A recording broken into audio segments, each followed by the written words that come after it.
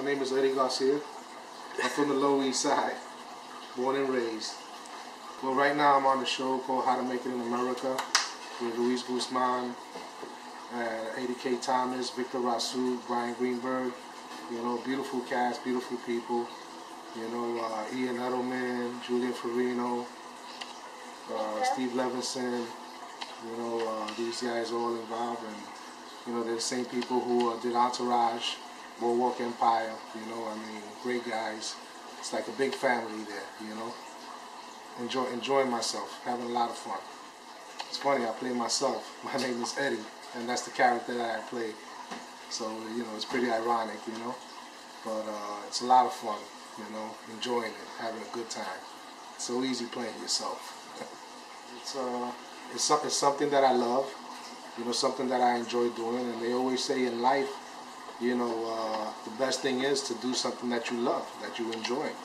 You know, I worked for the city, you know, over 20 years, over 21 years, and you know, I had good moments, but I had my bad moments too. You know, it's a hard job. It's, you know, a lot of red tape, a lot of propaganda. You know, a lot of unnecessary stuff that you deal with. You know, and you know, it's not my love.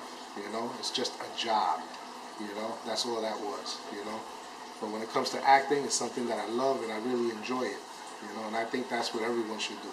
You know, if you're gonna, you know, work at something for 15, 20, 25 years, whatever it is, and you're gonna make it a career, make sure that you love doing it. You know, it makes all the difference in the world. Luis Guzman, to me, Luis Guzman is the Lower East Side. That's the man. You know, he's a man of, you know, many talents. You know, man with a big heart, big family man. You know, a great artist, a great actor. You know, I mean, you know, the man is multifaceted. You know, what can I say about him? You know, I mean, you know, I've known Louis since the 70s. You know, we go way back. You know, we were in a theater group together called Teatro Ambulante.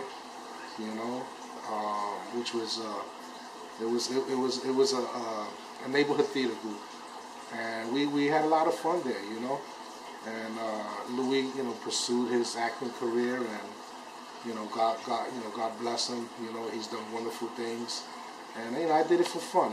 You know, and I enjoyed it. You know, I had a good time doing it. But you know, Luis Guzman was a man that always, you know, told me, "Hey, Eddie, man, you know, go out there and do your thing." You know, he used to always invite me, you know, to places, you know, to different theater events and stuff like that. And you know,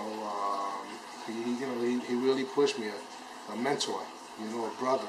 You know, someone I love, someone that I look up to, you know. I mean, you know, the man he was an activist here, is an activist.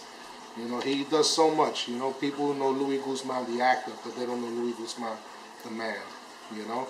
Like I said, you know, he's a husband, he's a father, he's a son, you know, he's an uncle, you know, he's a friend, you know, he's a brother. You know, he's a lot of things, you know, not only an actor. You know, he gives a lot of himself, you know, to his neighborhood, to his community, to his people. You know, he shows everyone love, he shows the community love, shows the people love. You know, Luis Guzman is just, you know, he's always maintained his humanity, you know, his heart, you know, his human nature. You know, he never lost track of who he is, you know, and that's who Luis Guzman is, you know. It was a blast. I mean, you know, Louis is a fun guy to work with. He's a professional, you know, perfectionist, you know, so whenever he sees you that, you know, you're not in character, or you're not doing the right thing in the scene, you know, he gets on you, you know. He gets on you, and, you know, it's for a reason, you know. Like I said, he's a perfectionist. He's a professional, and that's why Luis Guzman's been in the business for so long, you know.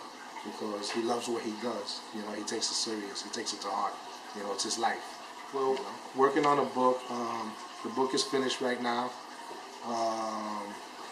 It's just being edited. We have people looking at it.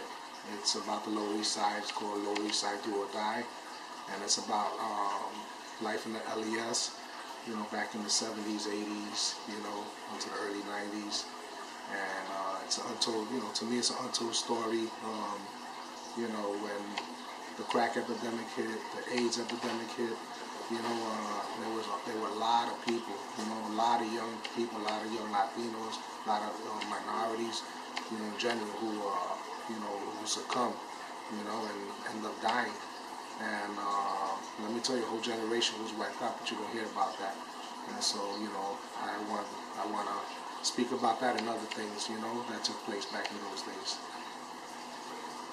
Wow, I mean, it's a big list. It's a big list of people that I would love to work with.